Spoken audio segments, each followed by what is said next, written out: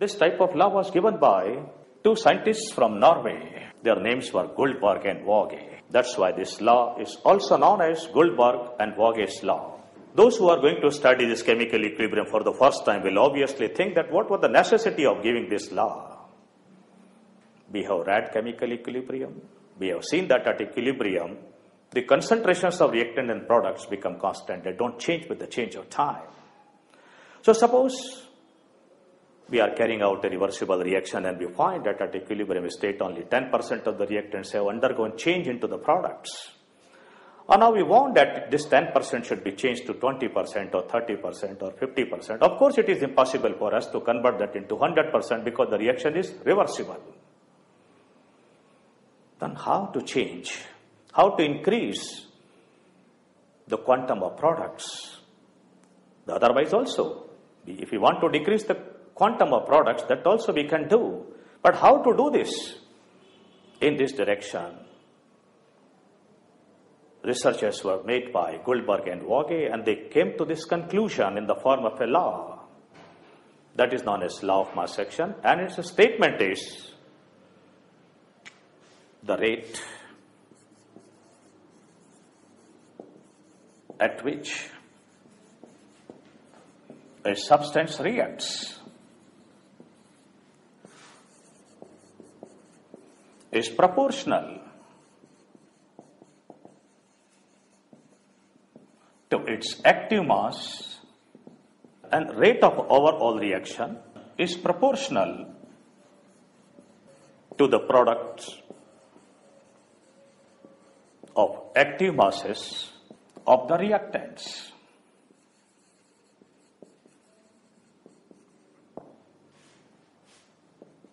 I repeat, the rate at which a substance reacts is proportional to its active mass.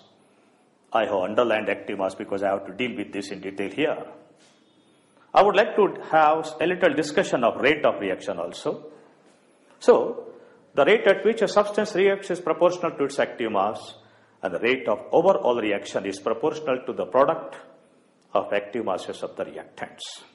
So, before we go into the mathematical derivation of the law, let us elaborate upon the 2 points. The first one is rate of reaction. What do we mean by this? Although we would study in detail this part, rate of reaction, in the chapter of chemical kinetics, but for the time being, one should know rate of reaction is defined as the rate at which concentration of a substance changes with time.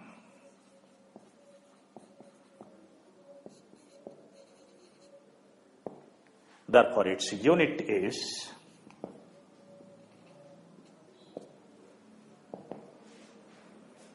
concentration time inverse. Since concentration is expressed in terms of mole per liter, so we would try to write mole liter inverse time inverse. The time can be measured in terms of seconds, minutes, or anything convenient. A very important term for us here is active mass. Let us see, what do we mean by active mass? Active mass for any substance, any chemical, is defined as its molar concentration. That is concentration in terms of moles per liter. And remember, active mass for any substance is represented by putting its chemical formula within square brackets. I'll take an example here. Suppose we have 2.8 grams of HI gas enclosed in a vessel whose volume is 2 liters. It is given to us that atomic mass of hydrogen is 1 and that of iodine is 127. Our job is to find out active mass of HI. That is to be represented by putting the formula within the square bracket. So active mass is nothing but molar concentration, that is number of moles per liter. Obviously, the formula becomes grams of the substance upon its molecular weight into its volume. That volume is to be measured in terms of liter because grams of substance upon molecular weight. This thing is known as number of moles.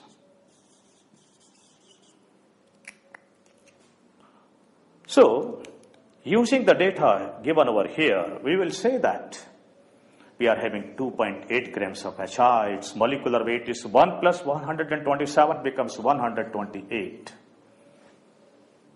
into 2. So much moles per liter. That becomes its active mass. It can be worked out. Whatever amount is there, that becomes its active mass. Let me pose a simple question before you.